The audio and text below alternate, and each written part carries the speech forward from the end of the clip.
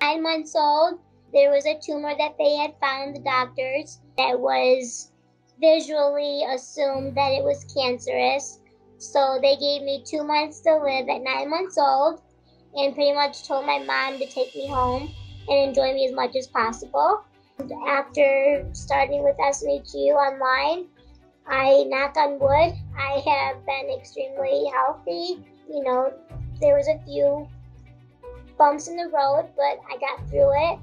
And now I am hoping and planning on graduating with my bachelor's in psychology with a concentration in drug addiction by June 25th, 23, which is actually my mom's birthday.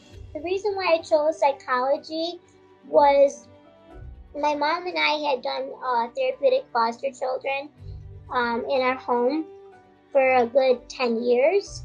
And we did the real rough and tough kids.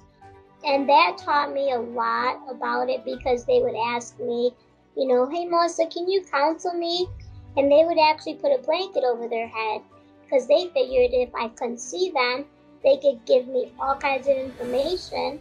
And then that allowed them to feel better about themselves. My degree means to me everything. I mean, I am so in awe when it comes to my grades, the degree as far as psychology. I have always dreamt to be a psychologist. My relationship with my advisor is totally spot on. She is absolutely wonderful. She has helped me out tremendously through my time at SNHU. She always would tell me, you know what, Melissa, you can do this. This is nothing. Look at all the stuff you've gone through. This is nothing for you. And she gave me a lot of encouragement, like my mom has always done since I was born.